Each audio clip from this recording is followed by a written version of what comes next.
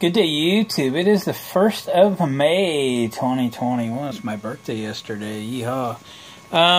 We are looking at a pair of the biggest speakers I've ever seen.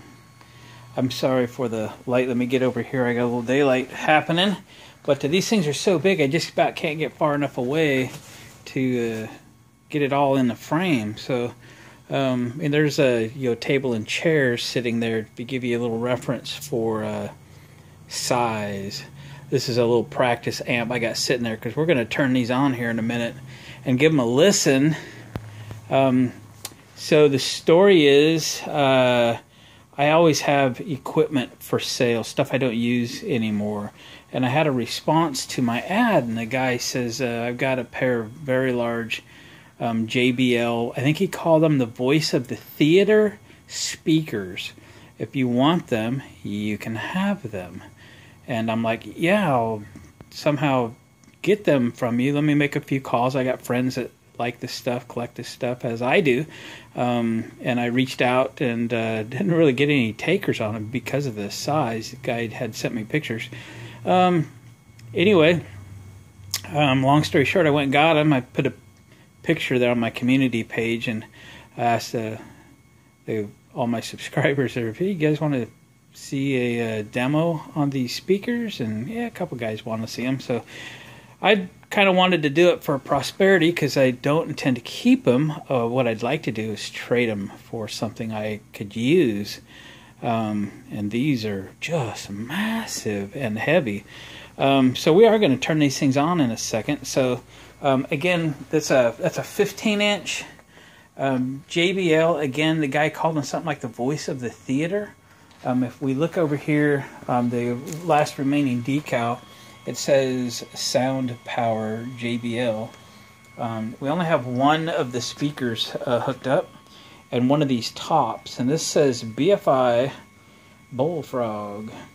And I have the other one sitting over here on the floor. Let's show you that it actually has a PV22A compression driver in it. It's actually been sitting around a little bit. It's got a little rust on it.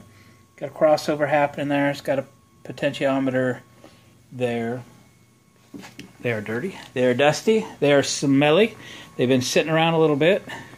The question is, do they work? Let's close the door because we don't want to alert the whole neighborhood that we have these. Let me see if we can get a little bit of light on it. All right, I put a little bit of light on the subject.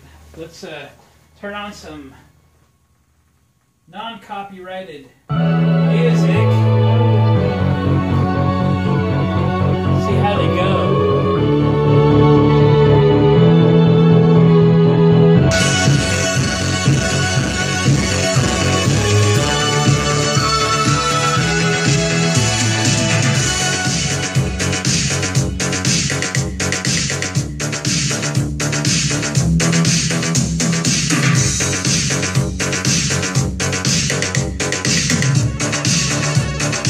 You can feel it.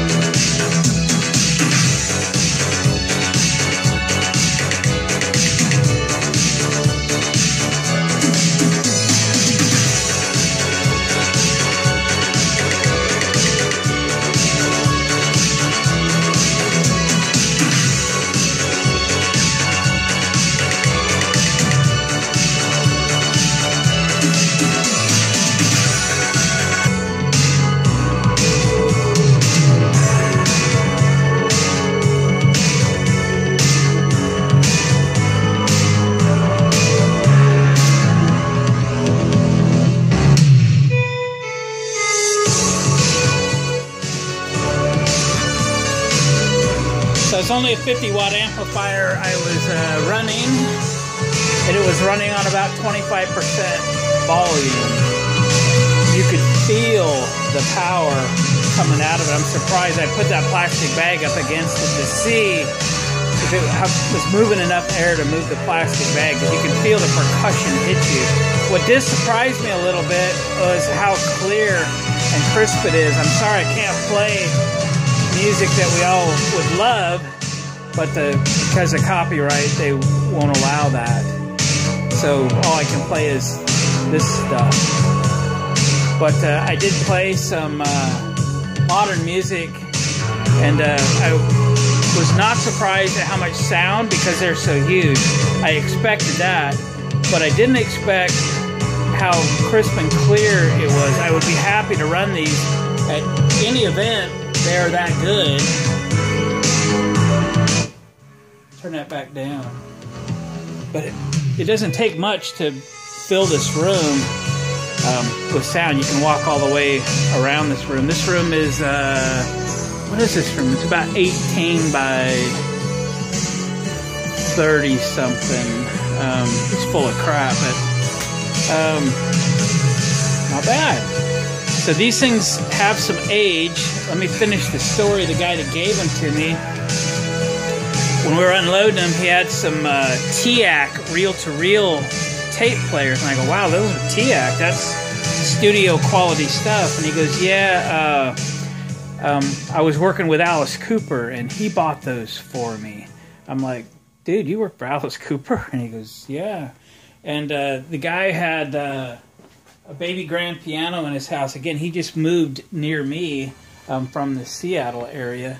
And he had a baby grand. I asked if I could see it, and he actually played it a little bit for me. He's a very talented keyboard player, and evidently does instructions, music instructions on horn-type instruments. Not sure what all that is, but anyway, he has a long history of a full-time musician until recently. He's retired, and he's taken just to teaching now. Again, he gave these to me, and I'd be looking to trade these for something that I can use. I've done some trades before on some top hats, traded a pair very similar to these for a pair of 18-inch subwoofers, Electro Voice, I believe. So I'd be looking to trade this setup for something, again, that I could use. These are just way too big for me. So if anybody's interested, do a comment down below, and I'll get back to you, and we'll see if we can work something out. Obviously, I'm in Oregon, so that makes a difference. But gang, we test run them. They work perfectly. They sound better than I expected. They're very room-filling volume sound, as you would expect from something of this size. They're large and in charge, I guess we'll say. Gang, appreciate you watching. Cut a thumbs up on your way out the door. Comments below. And catch you guys on the next one. Later.